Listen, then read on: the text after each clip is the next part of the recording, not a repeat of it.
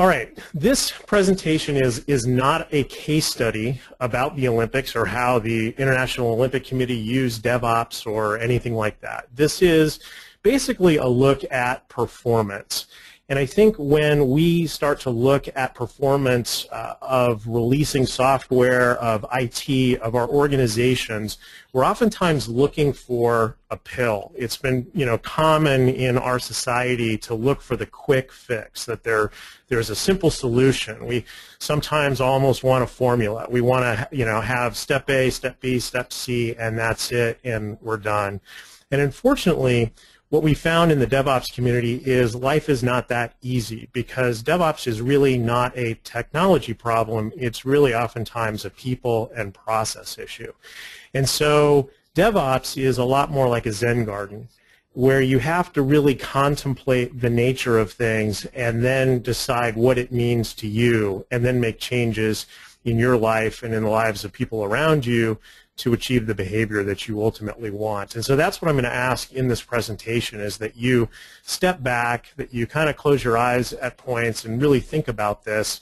Write down the principles. If you have a notepad handy, I'm going to be giving you 10 different lessons here. You can write them down or download the presentation, and just think about what they mean to you and your organization. All right, first off, what's an Olympic medal worth? Think about that. People go to the Olympics, they spend their whole lives questing after standing on a medal stand and getting an Olympic medal. The gold medal at Sochi was composed of 525 grams of silver wrapped in 6 grams of pure gold. That was the metallic content of that. So effectively, it's silver inside and gold on the outside. It has a worth, a street value, just from the metal perspective, of about $600. What's the silver medal worth? Silver medal was composed of 525 grams of silver. So effectively, it's the inner core of that gold medal without the gold. The worth of the silver, $370. The bronze medal is a mix of copper, zinc, and tin. It has a street value of $3.50. It's not very much when you think about it. People spending years and years in training, going after something, they just simply don't do it for the money. So the good question is, why do people do it? Why would you spend all your life, many years of your life, in training, working out, hard, long hours to go get a maximum of $600 worth of metal? And people will do this, will be thrilled at getting $3.50 worth of bronze. Jesse Owens, who was one of the great Olympians in the 1930s, has a quote. He said, "If you don't try to win, you might as well hold the Olympics in somebody's backyard." And I think that really sums it up. It's really about winning. It's really about achieving your best. It's about the competition. And the medal is simply a recognition of who won. So the DevOps lesson number 1 is find and articulate your motivation for wanting to do DevOps. What is your objective? What are you trying to achieve? Are you doing it because you want to improve your business in some way? Are you doing it for fun? Are you doing it because everybody else seems to do it? What would constitute success for you? If you get through this process and at the end you have some outcome that results, how are you going to know whether you were really successful or not? You have to sit down and really identify your motivation for wanting to go through the process. And at the end, what are you really, really trying to achieve? Now, how many people watched the Olympics in Sochi and saw the slopestyle competition? This was the first time that they had it at the Olympics, and it was crazy. I had seen a little bit of this before, but I spent a lot of time watching slopestyle. This is snowboard slopestyle here, and they have all these various obstacles that the guys slide over. they have these huge, giant jumps that they go off of, and they do, 6, 8 turns in the air before landing. They get higher than a building when they're doing it, and it's something that's pretty dangerous. There were a couple guys that actually got hurt in the process. This is the medal stand for snowboard slopestyle, and you can see everybody's pretty happy there. The guy on the right side of the platform is from Canada, and his name is Mark McMorris. He won the bronze medal. He's one of the youngest Olympians on the Canadian team this year, and he was in his teens. He also won the first Canadian medal. Now you can see that the guys at Burton Snowboards are pretty happy with him standing up on the medal podium there. He's got his big Burton snowboard, and he's basically advertising it to the world. I'm sure Burton pays him, probably sponsors him, and they loved the advertising that they got out of that. Similarly, this is Ted Ligety, who is from the United States. He won gold in the giant slalom. You can see that Ted skis on head skis there, and you can tell that the guys at Head, I'm sure, are pretty happy about that too. Nothing better than having a great picture of a gold medal Olympian with your skis right in his in the crook of his arm. So the question that I would have is, now think about you. Could you enter the Olympics with this equipment? If you just went out and bought a Burton snowboard or Head skis, could you strap those on and compete in slope style and compete in giant slalom and think that you might actually get on the medal stand? Now, the former Olympians that are on the call, obviously maybe that is you. Maybe you actually could do that. But for me, I know that the equipment is not sufficient for me. This was the United States new speed skating suit that was announced in January of this year. They call this thing the Mach 39 speed skating skin, and it is a tour de force of technology.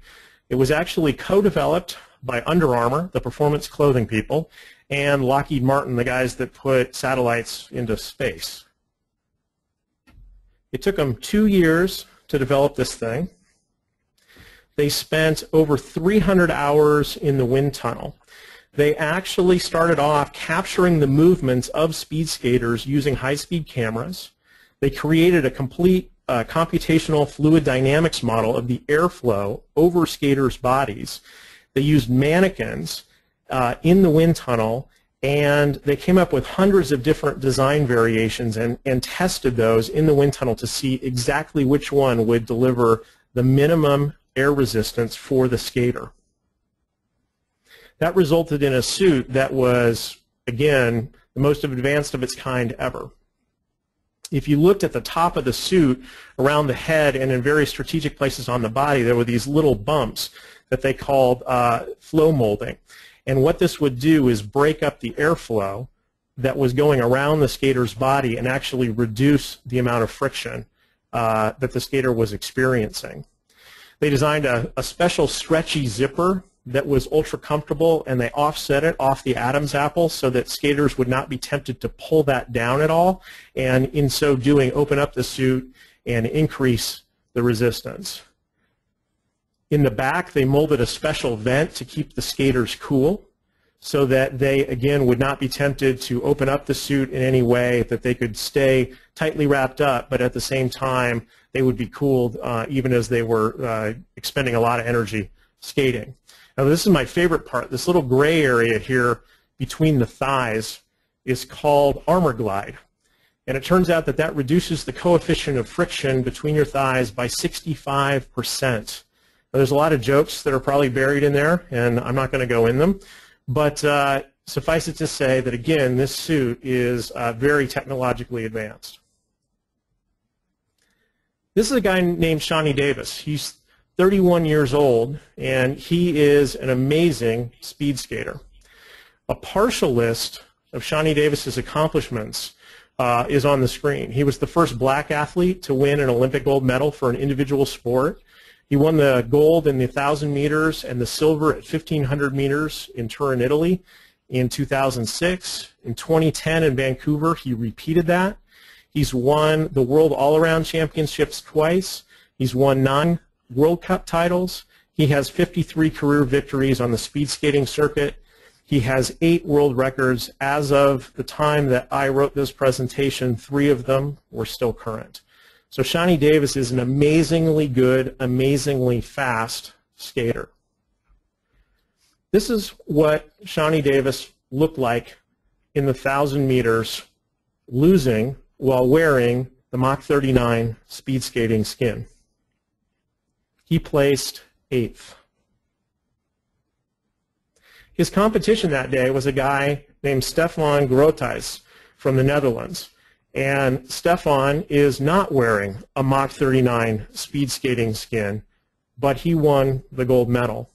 After this happened, this was such a tragedy. Shawnee Davis was the favorite, Stefan was not, and the American team was in big consternation about the fact that Shawnee Davis had lost. Some other key U.S. skaters also lost while wearing the Mach 39 speed skating skin. This was so bad that the CEO of Under Armour actually had to appear on CNBC to defend the company and the suit against all these allegations that actually made the skaters slower. The skaters held a meeting, and they voted to go back to the old suit, which was also made by Under Armour, that they had been wearing previously, and not wear the new Mach 39 speed skating skin. This is what Shawnee Davis looked like in his next race, the 1,500 meters, wearing the old suit. He also did not win. He placed 11th. His partner that day, his pair, I guess I should say, was a guy from Poland named Zbigniew Brodka. When he's not skating, Zbigniew Brodka is a firefighter. He came in 27th in Vancouver in the 1,000 meters, 1,500 meters rather, and was not expected to place at all in Sochi.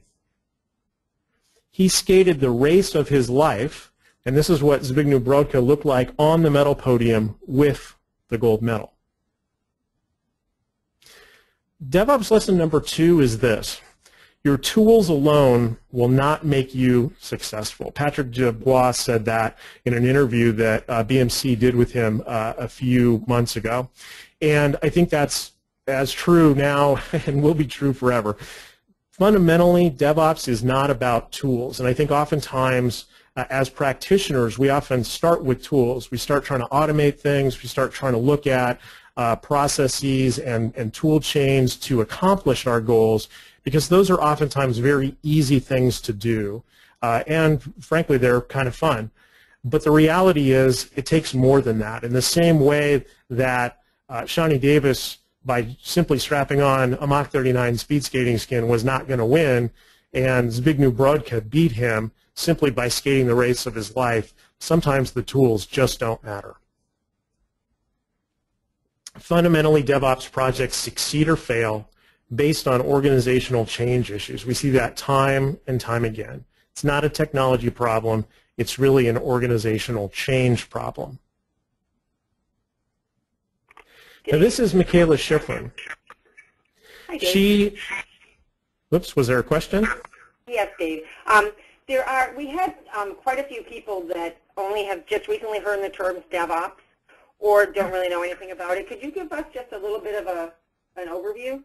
Sure. Fundamentally, DevOps is about how to make the interface between development teams and operational teams as smooth as possible, to ensure that code that's developed by developers, applications, are released into production in as smooth a way as possible. What the world was finding was that oftentimes there was this big wall between development and ops, where developers were creating code and then leaving it at the door outside of the data center, metaphorically, and ops people were letting it sit there for months and months and months until they could get around to fundamentally getting it installed and up and running. And the fundamental cause of this is because development and ops people are really compensated on different things. Developers are compensated based on creating code, creating new functionality, and getting that done as quickly as possible. Ops people are oftentimes compensated on things like stability or performance, which are really hampered if they are changing things frequently. And so there's this big mismatch between the speed at which development works, especially in shops that are using Agile development methodologies, and operations where people are incentivized to make as few changes as possible. And so DevOps seeks to harmonize that, to have things simply flow between the two. All right, did that answer the question? Yes, thank you, Dave. Excellent. Well, so this is Michaela Schifrin.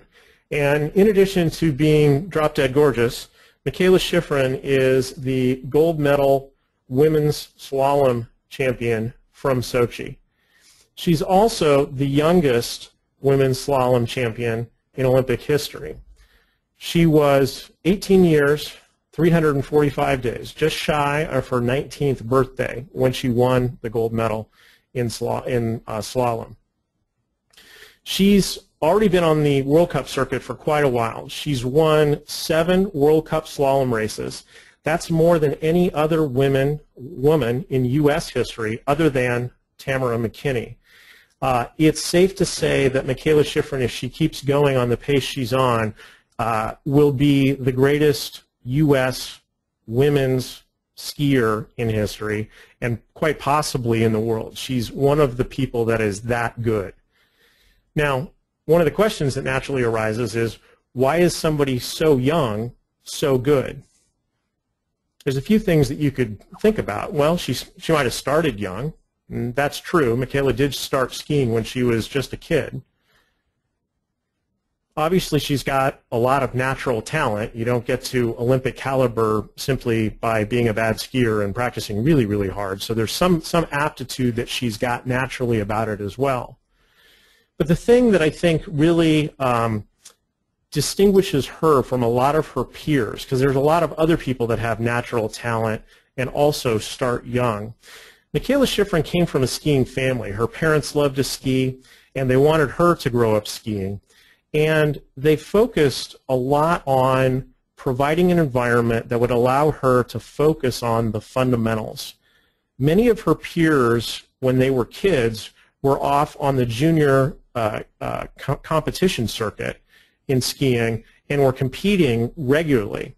Michaela really wasn't. Her parents took the position that said that they wanted her to focus on making the perfect turn and getting through the gates really, really cleanly, rather than simply going for the fastest time and possibly adopting a lot of bad habits before she had really learned all the fundamentals, and making those bad habits part of her repertoire where they might give her a slight advantage in the short term but would really hamper her long term.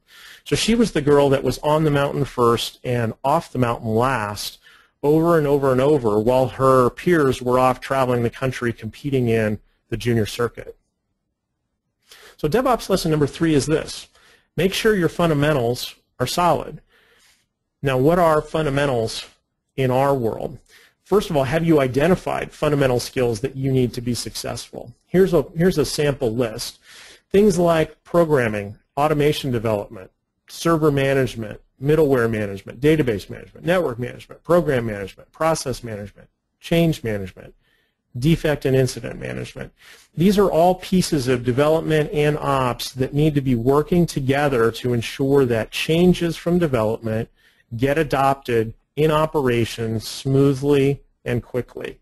And so if you have weak spots in your organization, in your skill set, you need to really go look at those and focus on bolstering those before you start trying to create, huge DevOps change.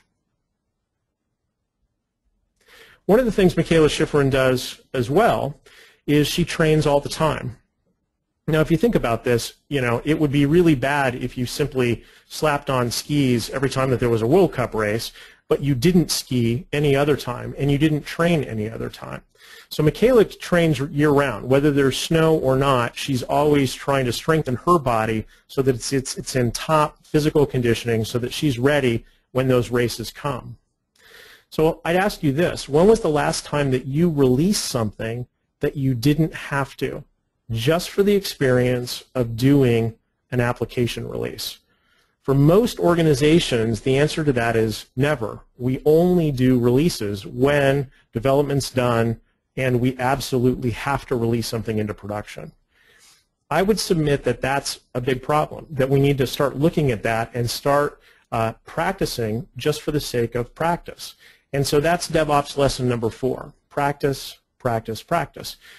Focus on practicing your releases so that when the time comes, when the actual application release is there and it needs to be released, that you're ready for it, that you've conditioned your organization, your skills to be ready for execution when the time comes. Now I'd ask, what's your cadence goal? Many of the folks that we talk to about DevOps are a little bit intimidated by it initially. Some of the early DevOps practitioners were folks in Web 2.0 companies that were moving very fast. They were doing releases multiple times per day.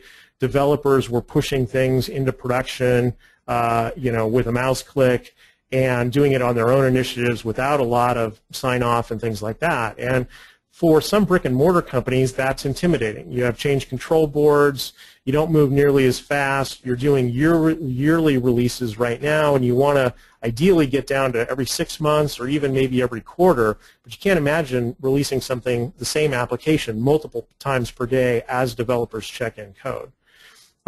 Figure out what that cadence is. But one of the things that I would submit to you is whatever feels fast for you now won't feel fast for you once you achieve that goal. So Michaela Schifrin, right after she won the gold medal, said this. She was being interviewed and she said, so right now I'm dreaming of the next Olympics, winning 5 gold medals, which sounds really crazy. I'm sorry I just admitted that to you all. Right? Even as she was basking in the glow of being the youngest slalom champion in Olympic history with 1 gold medal, she was already setting her sights on multiple gold medals down the road. And I submit that you'll do the exact same thing when it comes time to releasing. So DevOps lesson number 5 is don't underestimate how far you can go. If you set a goal for every 6 months or every quarter right now, once you hit every quarter, you'll start looking at doing a release every month. This is Marlies Schild from Austria. She was Michaela Schifrin's primary competition in the slalom championship in Sochi, in the slalom race in Sochi. And she is an amazing skier in her own right. She has 4 Olympic medals, 3 silvers, and 1 bronze. And she came in second to Michaela Schifrin in the slalom. This is Ted Ligety. We've already seen him with his head skis earlier after he won the giant slalom. He's actually got 2 Olympic gold medals. He's got a prior one for an all-around combined from an earlier Olympics. This is Maria Höfel-Riesch from Germany. She has 4 Olympic medals, 3 gold and 1 silver. In Sochi, she won a gold medal for the all-around. And she is probably the best all-around women's skier at the moment. Finally, this is Tina Maze from Slovenia. She has 4 Olympic gold medals, 2 gold and 2 silver. Also an amazing skier. Now, what do all of these skiers have in common? They all race routinely on the World Cup circuit with Michaela Schifrin. And it turns out that Michaela Schifrin goes to school on these people all the time. After every race, she watches video, not just of herself, but of all these other skiers in order to pick out the best parts of their technique and try to adopt it as her own. So she looks at the way that Maria Höfel-Riesch carves a turn, or Ted Ligety weights or unweights his ski as he's turning. All of these things she then tries to mimic in her own. So Michaela Schifrin's own style is a composite of all the best practices, if you will, of all these other skiers. So DevOps lesson number 6 is this. Benchmark yourself and incorporate every best practice that you can find. Pull from the industry, pull from your peers, pull from other industries to figure out who has figured out a trick that makes things go faster, smoother, and more reliable. there's always another bottleneck behind the most visible one that you see today. So you're going to go through, and as you start to adopt DevOps, you're going to see a bunch of bottlenecks in your process, in the way that you work, and you're going to have to bust through those. But you're also going to, as soon as you do that, see more behind that. Keep working on those bottlenecks. And so that really brings up DevOps lesson number 7, which is make benchmarking and best practice adoption a repeating habit. Oftentimes, people do this once or very periodically. They don't do it metaphorically after every race the way Michaela Schifrin does. And that's a key thing. After every release, or on a fairly fine-grained cycle, you should be sitting down and having a post-mortem and saying, what can we do better? Where were the rough points? What can we smooth out? And this is the U.S. two-man bobsled team. The U.S. two-man bobsled team in the 2010 Olympic Games in Vancouver came in 6th. They were racing a sled that had been designed 20 years earlier by Bodine Racing, which is a race team that's affiliated with NASCAR in the car racing industry. And that's pretty common in bobsled. In fact, the German teams have a relationship with Mercedes. The Brits have a relationship with McLaren Racing.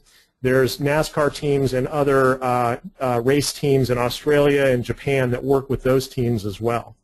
And so it's pretty common to have sleds that are actually kind of coming out of the automotive industry. Well, after coming in 6th in the 2010 Games, the Olympic bobsled team kind of stepped back and they said, we're racing a sled that's 20 years old. I bet we can do better. And so they approached BMW and asked them to help them design a new sled. And BMW assigned Michael Scully from BMW Design Works USA in California to help them with this project.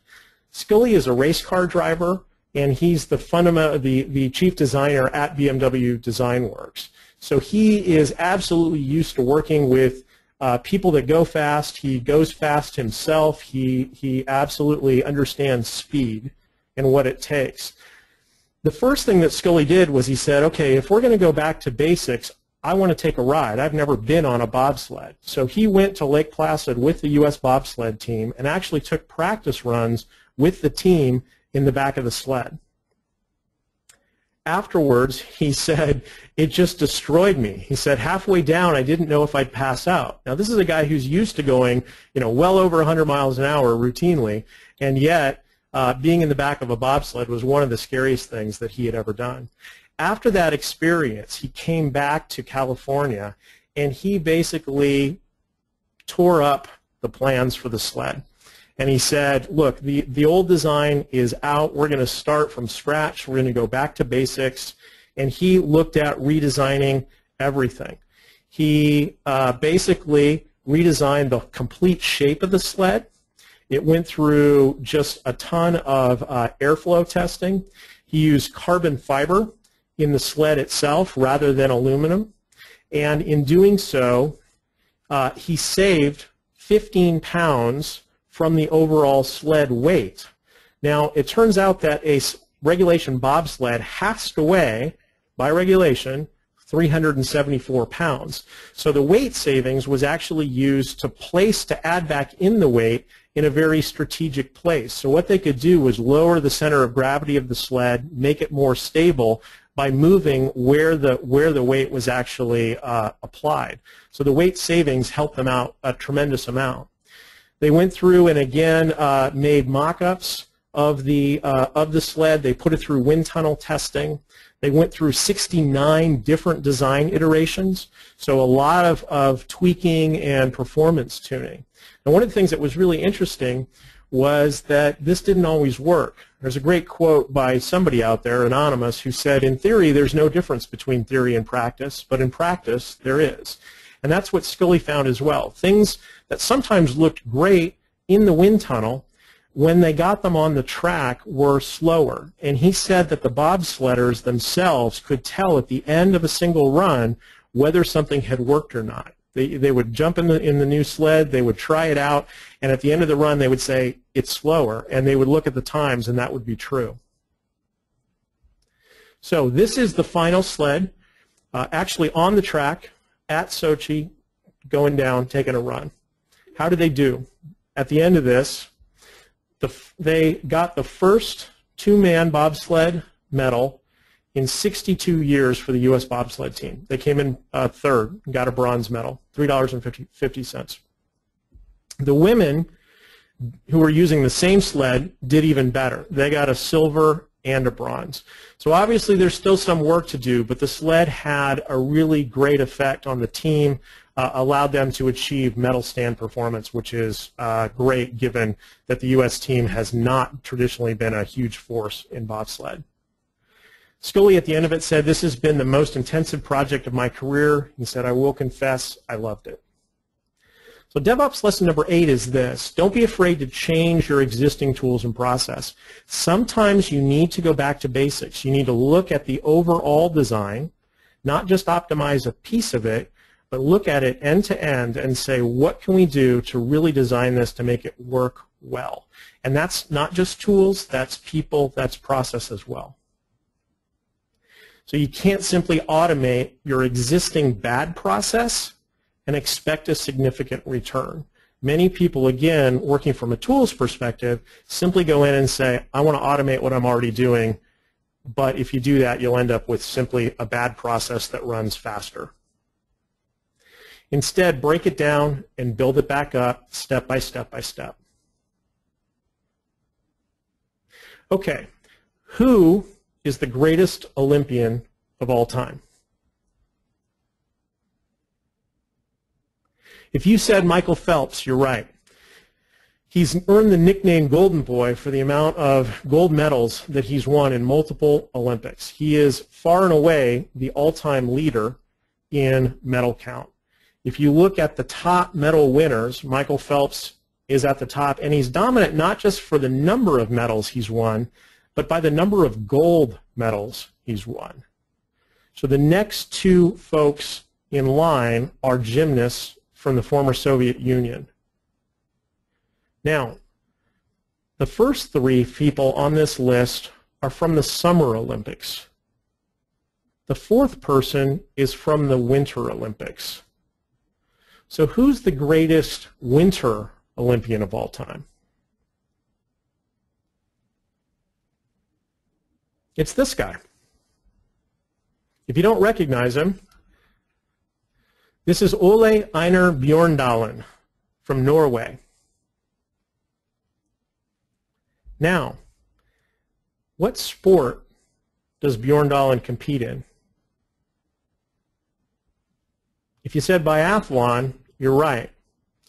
Biathlon is a sport that combines cross-country skiing with target shooting. The competitors shoot at a distance of 50 meters away from the target, both standing as well as lying down prone. The prone target is 1.8 inches across, and the standing target is 4.5 inches across. If you miss a shot, you need to take a loop in the penalty loop for every miss that you have during the competition. So you can see there that people are skating by. On the right side of the screen there, at the very right edge, is the shooting line, and people are shooting and they're coming off that, and then based on the number of misses that they have to take that many loops through the penalty loop in the center of the screen there, and then they ski off on the track. So fundamentally it's a timed race where you have to shoot, so you have to shoot quickly, and then if you miss, you get penalized with additional skiing that you have to do. In Sochi, Bjorndalen won 2 gold medals. His first Olympics was the 1994 Olympics in Lillehammer, Norway. His best finish in that Olympics was 7th. So he's been to a total of 6 Olympic Games. Here's the thing. He's 40 years old. Now, I'm in my 40s, and I'll tell you that that gives me a lot of hope. If you can be an Olympian and the 4th best Olympian of all time and be 40 years old winning a gold medal in Sochi, that's phenomenal. Michael Phelps in comparison, was quoted as saying this after his wins. He said, "This is my 20th year in the sport. I've known swimming, and that's it." He said, "I don't want to swim past age 30. If I continue after this Olympics and come back in 2016, I'll be 31. I'm looking forward to being able to see the other side of the fence." The silver in Sochi in biathlon, in the race that Bjorn Dahlin won, was won by Dominik Landertinger from Austria. He's 26 years old. So a 40-year-old man beat a 26-year-old in a sport that's very, very intense, I might add. So this is a phenomenal thing. It really gives me a lot of personal hope, and it should give us a lot of hope as well. So DevOps lesson number 9 is this. DevOps is not just for the young, venture-funded Web 2.0 companies. The fact is that even stodgy brick-and-mortar enterprises have leading-edge web apps. But one of the things that's going to be different or difficult for you is that you're going to have to train harder. The fact is that Web 2.0 companies, companies that are just getting funded, new startups, they don't have all the baggage that you have. They come into it oftentimes with younger people with skill sets that are more attuned to DevOps principles. You might not. You might have an organization that's big and stodgy. In the earlier poll questions, we saw that 36% of people said that they were at a very bureaucratic company where it was going to be really hard to go change. And so you're going to have to train hard to overcome that bureaucracy. So don't underestimate the amount of calories that you're going to burn to go get that done.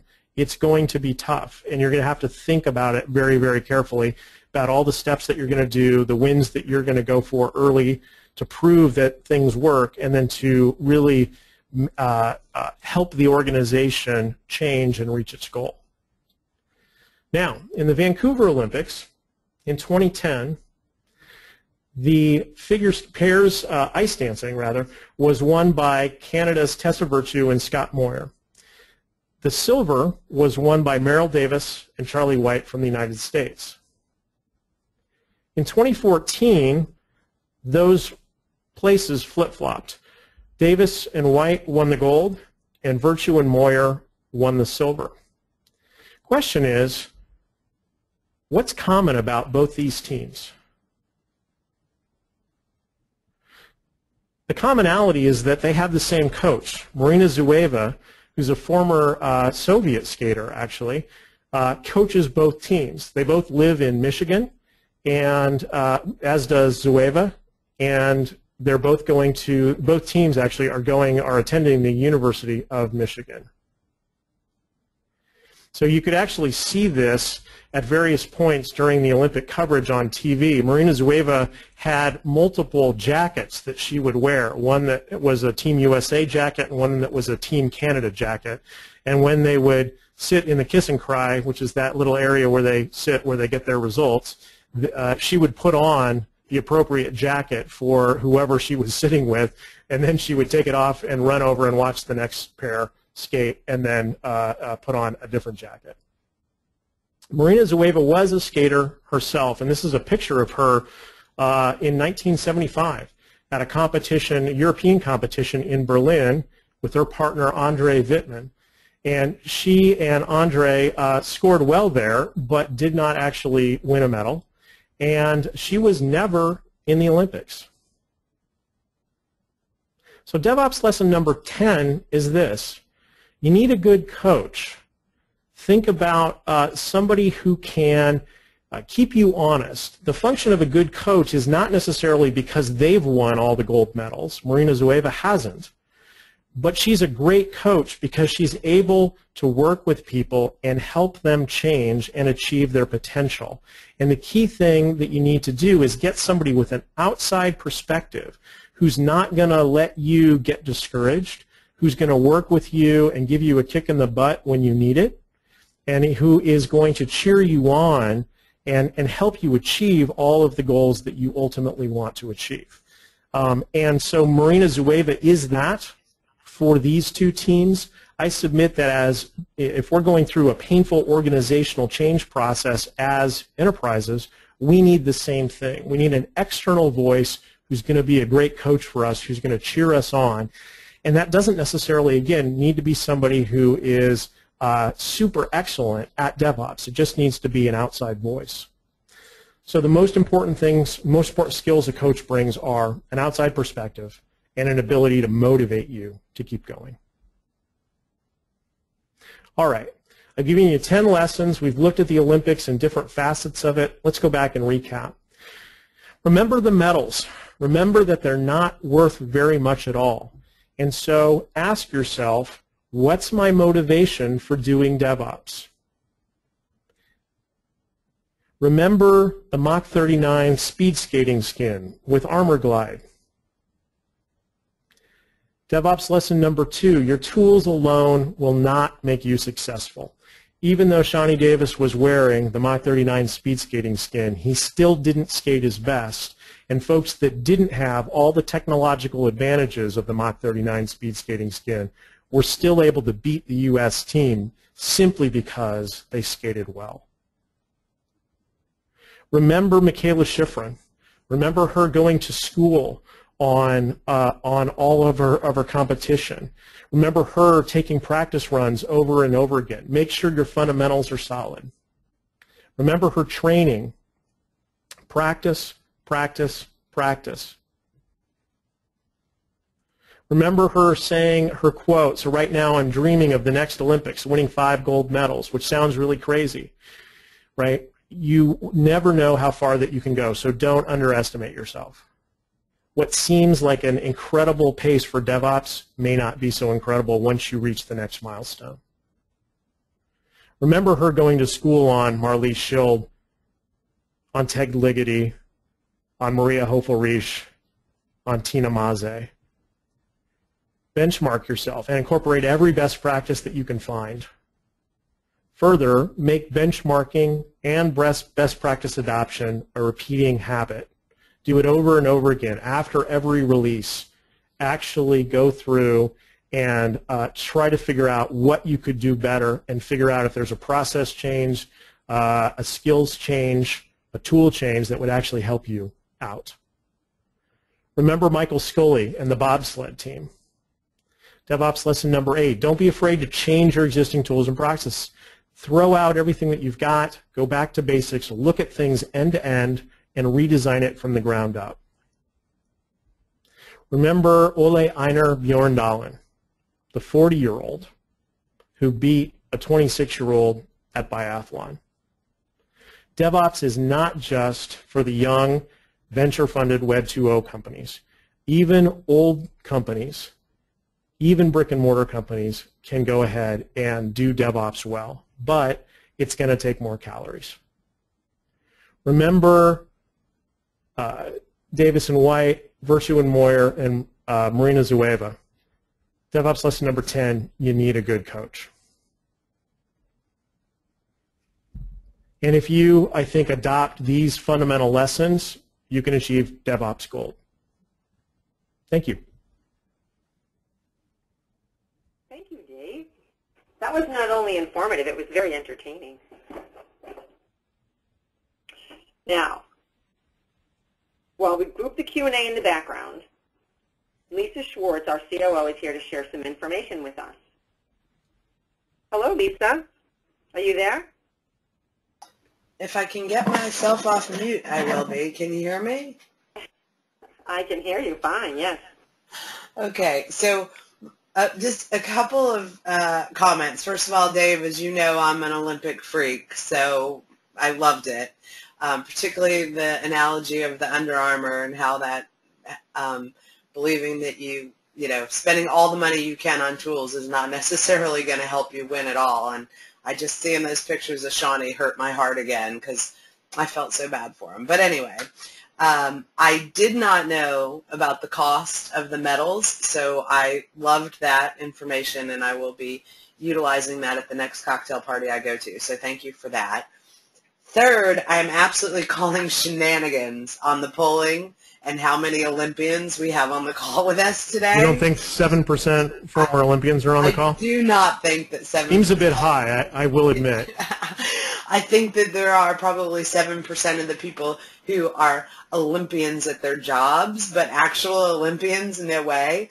If I'm wrong, please chat into me what your sport was, because I am fascinated and want to personally thank you and congratulate you, but mostly just shenanigans on that. And I have kind of came up with a fun idea. Sometimes I just like to do things to amuse myself, because that's the way that things go. So we've been delivering a DevOps overview course for quite a while now, and we have a lot of people who are coming back to our webinars. So I've been giving out some free seats in the DevOps overview class for the last couple of webinars, because we've been doing a lot of presentations around DevOps and Agile, because that's what our audience and alumni has been asking of us. But I've come up with something that I think is going to be a little bit fun. We have a DevOps Foundation course, which is the newest certification course added. Well, actually, Agile Service Management Foundation and DevOps Foundation, which are accredited certification courses with exams similar in format to the ITIL Foundation. And I've decided I want to give a free seat in the DevOps Foundation class, but I think because of the shenanigans of our 7%, it has sparked me to create some shenanigans of my own. And here's the rule of engagement. I would like, if anyone's interested in that free seat, and there are 2 classes you can pick from, September 29th or starting on December 2nd, we will award 1 free seat, but it's going to go to the person with the best story of why they deserve the free seat in DevOps Foundation.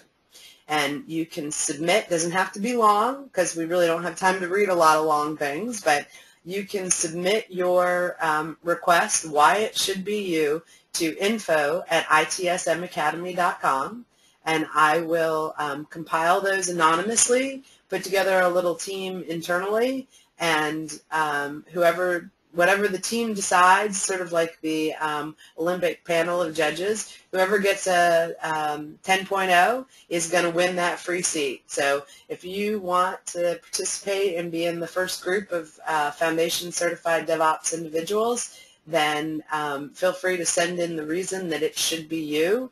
And again, we'll do that anonymously. Our panel of judges won't know who's who, and somebody is going to win that free seat for telling us why they deserve it.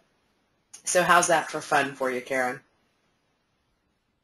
That's a lot of fun. I like that. I know. That's what those 7%ers get for those shenanigans, I've decided. And Karen, did that give you enough time? I didn't see that many questions. Did that give you enough time to compile? I don't have any questions, so if anybody does have questions for Dave, if you can chat them in now, that would be great. And did you get any coming in through Twitter, Lisa? Let me just double check that again. I lost my, okay. Give me one second. While you check that, I'll let them know about the October webinar. Okay, great, thanks. Okay. So I'd like to remind everybody that our next webinar is scheduled for Thursday, October 16th, when Mark Middleman, and Mark is the Manager of Solutions Development and Support with the U.S. Postal Service. He's going to join us with Lean Solutions, Agile Transformation at the United States Postal Service. Again, that was Lean Solutions, Agile Transformation at the United States Postal Service. And the postal business is changing at a really rapid pace, and the Postal Service must continue to change quickly to remain relevant and competitive in today's marketplace. So what they've done is they've implemented the Agile methodology, replacing the traditional waterfall methodology to improve project communication, increase customer satisfaction, realize business benefits quickly, and improve overall quality. So please join us as Mark outlines the challenges the Postal Service faced before using Agile, how Agile has been implemented across the enterprise, lessons learned, benefits, and where they're headed with the next Agile transformation. So we hope you can join us for that. And also, while we continue to bring, we will continue to bring practitioner presentations discussing Agile and IT service management, because we know that everybody likes to hear the experiences. They want to hear what's going well, what's not going well, what the challenges are that people are having.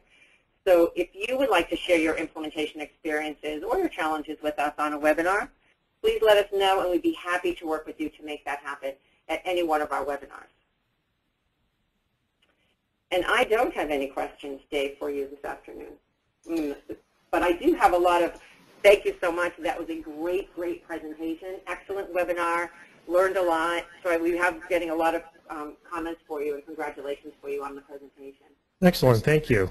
If anybody has any questions that come up later, feel free to shoot me an email. The email address is there on the screen, or follow me on Twitter and you can connect with me there. And Karen, I do want to mention that to the polling question that we got at the beginning, that kind of a bigger percentage than we thought were really very new to DevOps. So what I did was I chatted out to the entire audience the link to the recording of a webinar we did months ago, which is What is DevOps? So if some of this was a little out of context for you because you're an Olympian but not a DevOpper, I'm not over that yet, then there's a link in the chat window that'll take you to a very kind of, this is the history of DevOps and this is why folks are moving toward DevOps. And then just want to say, to Karen's point again, our webinar audience loves when we get practitioners who have hands-on experience stories where they're willing to tell sort of what went wrong, what went right, and what went wrong. And we try to make that as easy as possible for you. So, you know, everyone on the call has a story about their service management journey, whether you believe it or not, and we would love to help you cultivate that story and put it together into a webinar presentation, because those are, you know, those are timely and people certainly do enjoy them. Right, and it doesn't have to be a completed implementation. You could just be starting an implementation and just tell us how you got to where you are at this point. Exactly. Where you were, where are you now? Where are you now? Because it is, you know, it is a process. So absolutely, we would love to hear you. So thank you. And again, thank you, Dave. That was just so much fun and very entertaining. And I can't wait, like Lisa said, to go and share some of these tidbits of Olympic knowledge that you've imparted on us now. And I love the analogies. I mean, the analogies with DevOps was great. So thank you so much for that. My pleasure. You gave us great cocktail party fodder, so it's always appreciated.